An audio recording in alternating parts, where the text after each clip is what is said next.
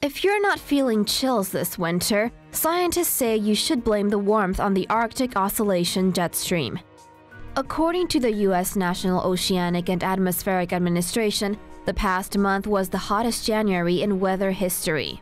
Citing climate researchers, NBC reports that a jet stream trapped cold air over the Arctic might be responsible for the warm January. NOAA data shows that the US and Hawaii region, Russia, Europe, South America, and Australia experienced abnormally hot weather in January. Meanwhile, sea ice has retreated in the Arctics and Antarctica.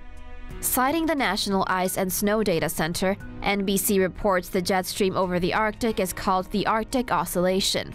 The jet stream is wavy during a negative phase of this. This allows cool air to go south, taking cold temperatures and rains with it. Citing the center's director Mark Serez, NBC reports the AO is having a positive phase with a flat jet stream circle, which entraps the cold air over the Arctic region. Serez says this weather phenomenon is possibly the cause of the high temperatures. According to Serez, the Arctic is warming at a disproportionate rate, and the heat gradient it creates is likely to reflect in the jet stream. For more news animations and explainers, hit the subscribe and bell button to join the TomoNews family. Thanks for watching.